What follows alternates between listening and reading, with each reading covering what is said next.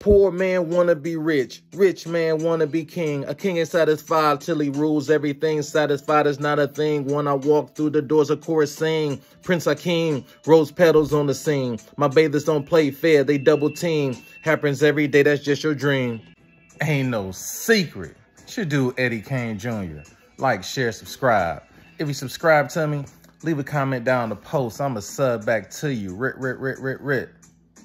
Now I'm talking about, hey, my people, y'all know why we here. So, throughout this Diddy saga, man, he has always been, had that attitude of being aloof, unconcerned, unbothered, and he feels that he is not at fault. Perfect example, when Cassie, filed her lawsuit against Diddy, not even 24 hours passed. Diddy signed it. He thinking, you know what I'm saying, he can get her to keep her mouth shut and just pay her off. He comes out with a statement. We vehemently deny the charges. We are just trying to we're just trying to pay, but we disagree with these charges. We don't agree with them, and we're not saying that we're guilty. We're just saying we're going to pay off. Now, peep this. It's so difficult to reflect on the darkest times in your life. But sometimes you got to do that. I was fucked up. I mean, I hit rock bottom. But I make no excuses. My behavior on that video is inexcusable. I take full responsibility for my actions in that video. I'm disgusted. I was disgusted then when I did it. I'm disgusted now. I went and I sought out professional help. I had to go into therapy, and go into rehab. Had to ask God for his mercy and grace.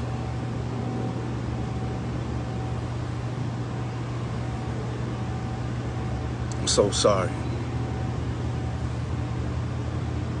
But I'm committed to be a better man each and every day. I'm not asking for forgiveness. I'm truly sorry. Hey, Renegades, do y'all notice the change in tenor? His tone has changed. Now he's remorseful. This is the humble Diddy. Never seen the humble Diddy before. But you see, and I was curious, I did a video curious, like, why would the feds raid Diddy's home without an arrest warrant for Diddy? So now the feds having it where it's gonna be no support for our dude Puff Daddy, you know what I'm saying? Remember Diddy had a lot of cats trying to, you know what I'm saying, Mano, you know what I'm saying? Just off the top of my head, Mano, Carisha, you know what I'm saying? What's Stevie? Love and Hip Hop Stevie. He was in Diddy's corner, you know what I'm talking about? Mika Mills, you know what I'm saying? All these cats in Diddy corner. But when they released that video of Diddy, when he just tried to ragdoll Cassie, you know what I'm saying? And this is the thing. Now you're apologetic, Diddy. Now you're humble. That's just one instance of this abuse. I would put my last dollar on that wasn't the first or the last instance of abuse for Cassie, you know what I'm saying?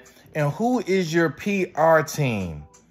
This was disorganized. I think you did this on your own because it was very, very poor. You didn't even acknowledge who you were apologizing to. Were you talking to Kim Porter? Were you talking to Mary J. Blige? Were you talking to Cassie? Were you talking to were you talking to J-Lo? Who were you speaking to? You didn't acknowledge. You tried to come out here as you're being contrite and that you're being remorseful, but you don't even acknowledge who you're speaking to. Bad, very bad. And see, y'all thought it was all good. Like we go back to the point where they didn't charge you and they haven't picked you up yet. Y'all thought it was all sweet. Y'all went down to Miami. You invited everybody. Hey, come on down. It's all good. And the next day, boom, that video dropped. And you knew the video was out there, but see, you were at the Mark Hotel. Here we go with that hotel, the Mark again. Allegedly, this hotel has been coming up a lot. You know what I'm saying? This hotel has been coming up a lot.